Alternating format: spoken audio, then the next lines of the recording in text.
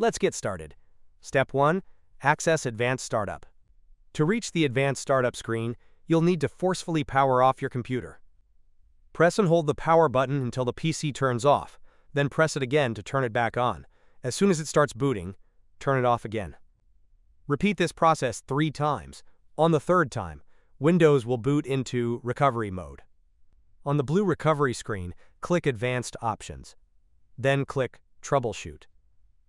Select Advanced Options again. Choose Command Prompt. If you don't see it right away, click on See More Recovery Options, and it should appear. Once you're in Command Prompt, type chkdskc:, then press Enter and wait for it to finish. After that, type C: and press Enter again. Finally, type sfc/scan now and press Enter. This will scan your drive and system files for errors and attempt to repair them.